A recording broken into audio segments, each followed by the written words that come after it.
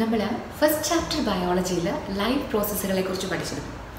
എന്തായിരുന്നു life process എന്ന് പറഞ്ഞു കഴിഞ്ഞാൽ, life processes are the basic functions that are essential for the survival of life.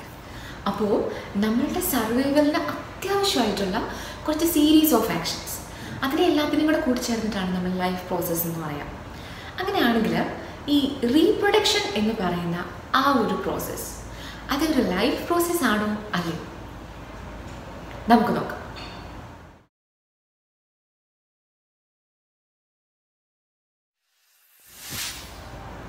Hi all, Anu here.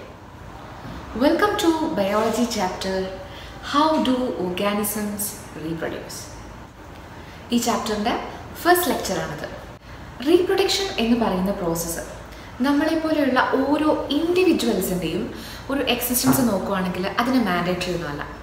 പക്ഷേ ഒരു സ്പീഷീസിൻ്റെ existence അല്ലെങ്കിൽ അതിൻ്റെ കണ്ടിന്യൂവേഷൻ വെച്ച് നോക്കുകയാണെങ്കിൽ ഈ റീപ്രൊഡക്ഷൻ എന്ന് പറയുന്ന പ്രോസസ്സ് അത്യാവശ്യമാണ്. എക്സിസ്റ്റിംഗ് ആയിട്ടുള്ള ഓർഗാനിസങ്ങളിൽ നിന്ന് അവരെ പോലെ തന്നെയുള്ള പുതിയ ഓഫ്സ്പ്രിങ്സ് അല്ലെങ്കിൽ ഓർഗാനിസംസ് ജനറേറ്റ് ചെയ്യുന്ന ആ ഒരു പ്രോസസ്സാണ് റീപ്രൊഡക്ഷൻ എന്ന് പറയുന്നത്. അപ്പോൾ നമ്മൾ പറഞ്ഞ പോലെ റീപ്രൊഡക്ഷൻ എന്ന് പറയുന്നത് എക്കോസിസ്റ്റത്തിൽ ഒരു സ്പീഷീസിൻ്റെ എക്സിസ്റ്റൻസിന് അല്ലെങ്കിൽ അതിൻ്റെ കണ്ടിന്യൂവേഷന് മാൻഡേറ്ററി ആണ്. അതുകൊണ്ട് തന്നെ ഓരോ ജീവികളിലെയും റീപ്രൊഡക്ഷനും അതിൻ്റെ പ്രോസസ്സും അതിൻ്റെ ഓരോ സ്റ്റെപ്പുകളും ഒക്കെ മനസ്സിലാക്കേണ്ടത് നമുക്കും അത്യാവശ്യമാണ്.